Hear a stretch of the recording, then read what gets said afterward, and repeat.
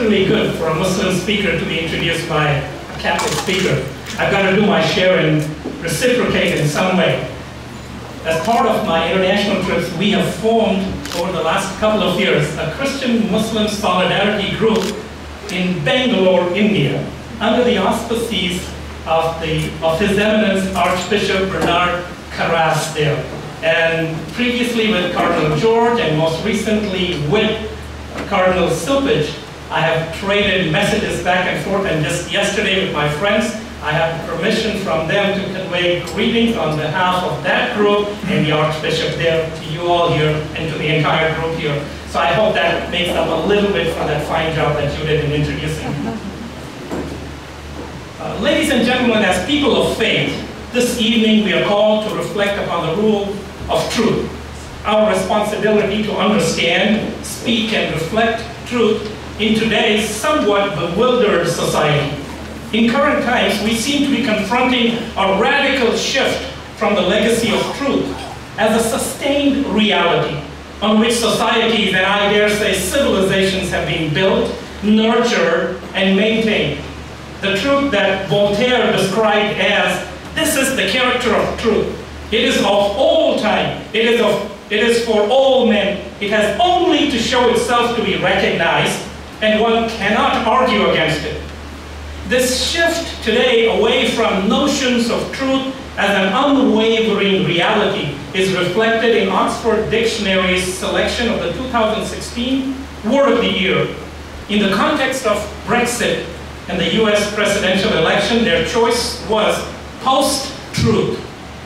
Rather than simply referring to the time after a specified situation, as in post-war, the prefix in post-truth has a meaning more like belonging to a time in which the specified concept has become unimportant or irrelevant.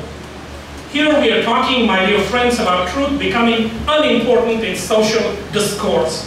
President Obama noted this in stating that the new media ecosystem means everything is true and nothing is true. And this is amusingly reflected in Humpty Dumpty's pronouncement to Alice. When I use a word, he said, it means just what I choose it to mean, nothing more, nothing less. Today's post-truth mentality has engulfed society to a degree where truth has become whatever one decides. Backed by so-called alternate facts, there is a movement, especially in political discourse, to mold truth to suit personal agendas. Today we face an assault on that truth which Horace Mann showed us as a path to greatness when he said, "If any man seeks for greatness, let him forget greatness and ask for truth, and he will find both." Today, under siege is that truth which Justice Holmes described as, "Truth is tough. It will not break like a bubble at a touch. Nay, you may kick it about all day, like a football, and it'll be round and full at evening." From the religious viewpoint then, we must understand that absolute truth is related to being part of the divine.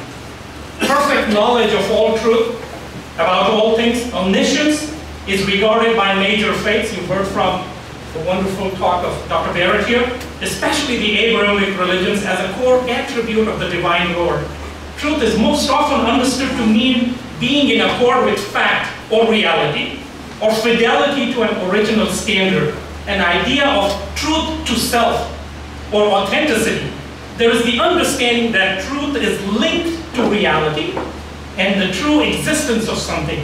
In early Islamic philosophy, Avicenna, Ibn Sina, defined truth in his seminal work, Kitab al-Shifa, the book of healing, as what corresponds in the mind to what is outside it.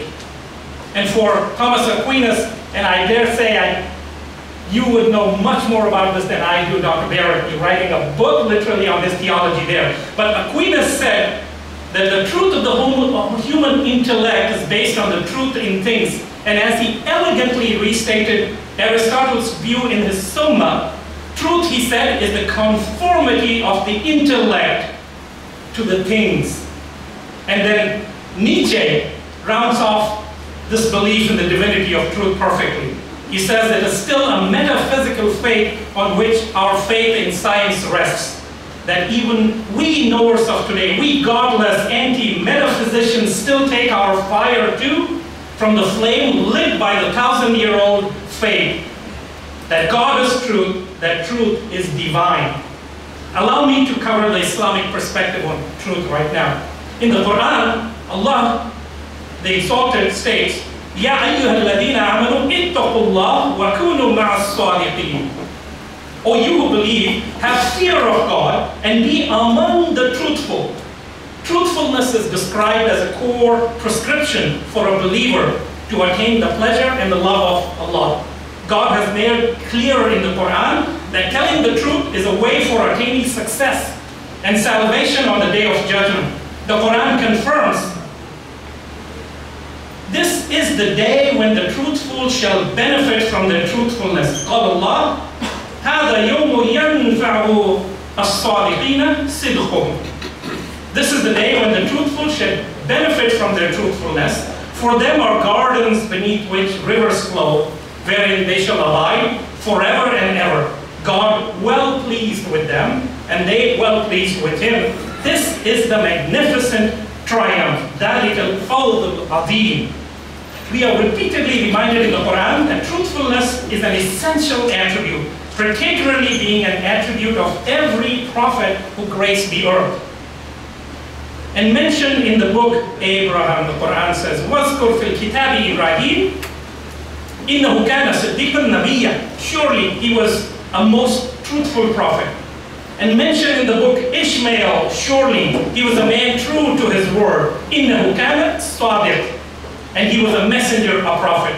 And mentioned in the book Enoch, surely he was a truthful prophet. إِنَّهُ كَانَ صِدِّيقًا نَبِيًّا.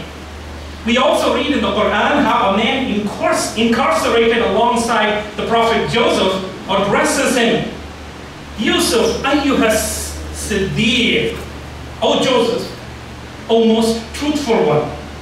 Mary, the mother of Jesus, was also declared truthful in the words of the Lord, the Messiah, son of Mary. The Quran says his mother was a truthful one. وَأُمُّهُ صِدِّيقًا. Muslims are particularly reminded of the Prophet Muhammad, may the peace and blessings of the Lord be upon him, of his high virtue on truth.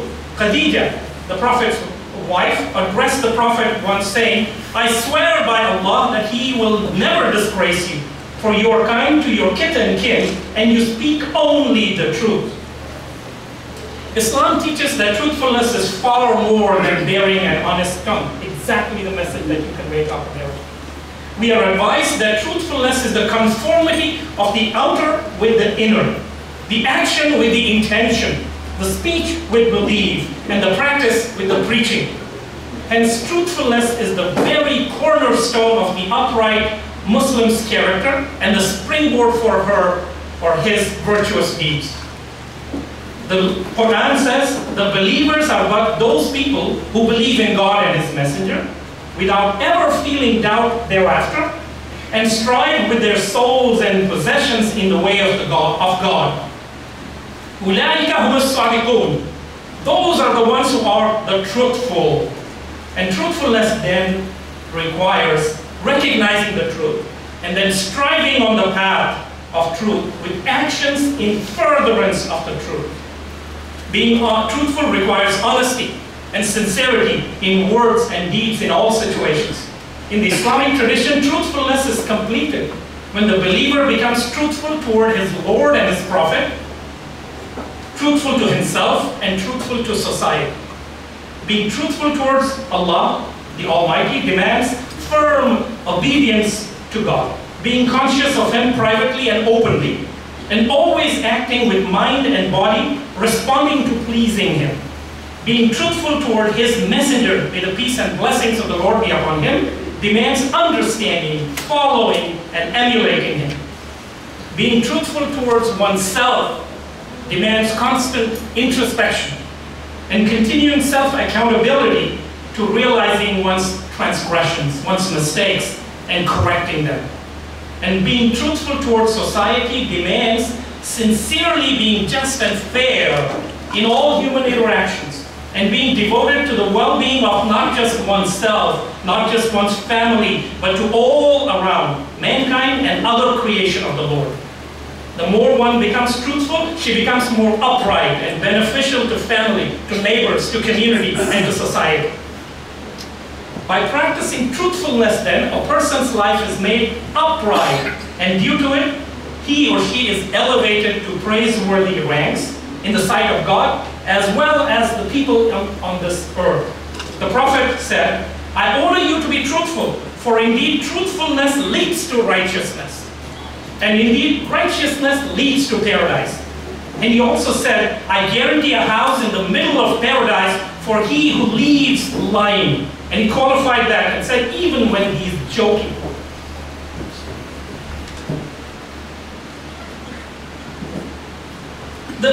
Let's not when we focus on truth, let us contrast falsehood as bearing attention. Our faith cautions that falsehood is the antithesis of truth. Just as truthfulness is the very cornerstone of the upright person's character, the springboard for his or her virtuousness, falsehood is its opposite. It is the foundation of a person's depravity and the launch pad for his or her wickedness.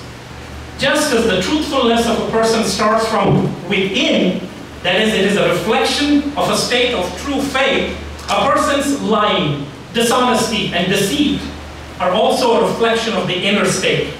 And that is why God mentions truthfulness as being the opposite of hypocrisy. لا يجزي الله الصادقين بصدقهم, that God may reward the truthfulness for their truthfulness and punish the hypocrites if He wills.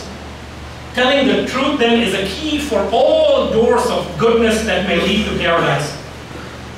And lying and faith, we are told, can never exist together in the heart of a true believer.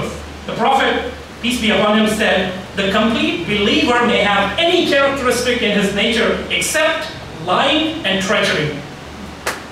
And the Islamic tradition has strong commandments against lying. Aisha, the beloved wife of the prophet, mentioned once that there was no trait more abhorrent to the messenger of God than lying.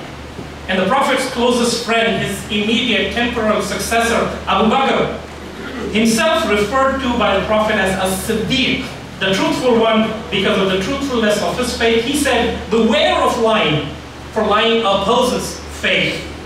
And lying is listed as a key trait of that most wretched of conditions, hypocrisy. The Prophet Muhammad, peace be upon him, said, the signs of the hypocrite are three. When he speaks, he lies. When he makes an oath, he breaks it. And when he's entrusted with something, he betrays that trust. The Prophet also said, beware of lying, for lying leads to sin, and sin leads to the fire. Falsehood is brought up as a particular caution in our social and business dealings. We find the Prophet saying, if two parties in trade are truthful and transparent, their transaction will be blessed. But if they lie and conceal, the blessings of their transaction will be eradicated. I'm sure all of us have faced these dilemmas, and I can tell you, based on my international business practices, I cannot tell you how often I rub up against this admonition, and I'm concerned that people in business somehow do not seem to adhere to this. Islam also mercifully educates us to the dangers of that which even indirectly leads to lying.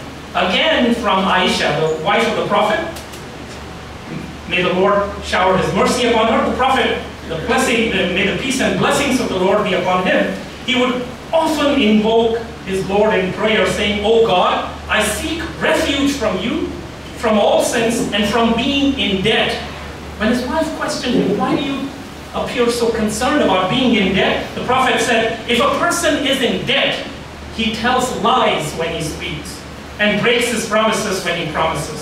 So my dear friends, today then, as believers, as the faithful, we are under strong obligations to search for, to recognize, to reflect upon, and to act upon the truth. In the context of the truth which binds us together in our ongoing Muslim-Christian solidarity, we remain inspired by our shared values. And we remain strengthened by our bond of genuine fraternity. Most importantly, we must and we will, God willing, continue to reflect that truth in actions by working together for peace, justice, and respect for the dignity and rights of every human and for the world we share.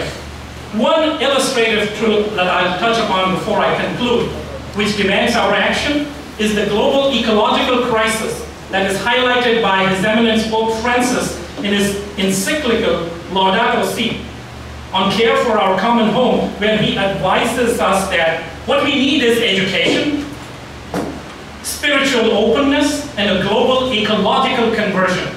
And Cardinal Torren best targeted this truth in his recent message from the PCID when he said, as believers, our relationship with God should be increasingly shown in the way we relate to the world around us. Our vocation to be guardians of God's handiwork is not optional, nor is it tangential to our religious commitment as Christians and Muslims. It is an essential part of it.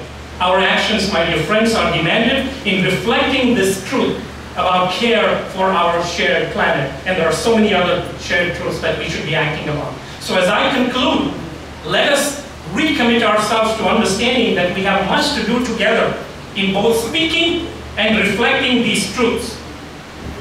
And I'm concluding in a minute because the time for sunset today is 29. So we have about 7 or 8 minutes left, but I have just 2 minutes to conclude. Let us be sure that we sincerely recognize these truths and the actions that are required from us for the common good of society. Fighting the scourge of radicalization and violent extremism in our communities and our youth. Uplifting the poor, the oppressed minorities, and the disadvantaged. Countering crimes and drug addiction, especially amongst our youth. Strengthening the institution of family. Protecting our physical environment from pollution. Promoting social justice for all. And acting together against religious, sectarian, and ethnic prejudices, discriminations, and conflicts. Let me emphasize, my friends, as I end, these are not just social, economic, and political issues. And we cannot just let these be covered by politicians and governments while subject to deceptions of alternate facts, of fake news, and of corrosive spin. Instead, as people of faith, we must recognize these concerns as part of universal truths, forming the ethical, moral, and indeed the spiritual fabric of a religiously informed society and its concerned and guided citizens, that is us. May the Lord inspire us to recognize, to speak up, and to act upon these truths in concrete actions as part of our shared spirituality. Amen. Amen.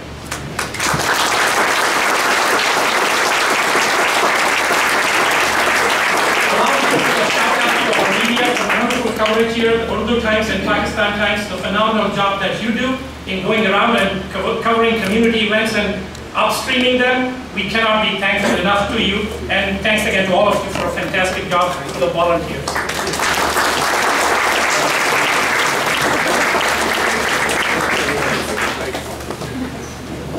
Question. You know what's truthiness? Say that again? Truthiness. True finesse, sure? Or bear.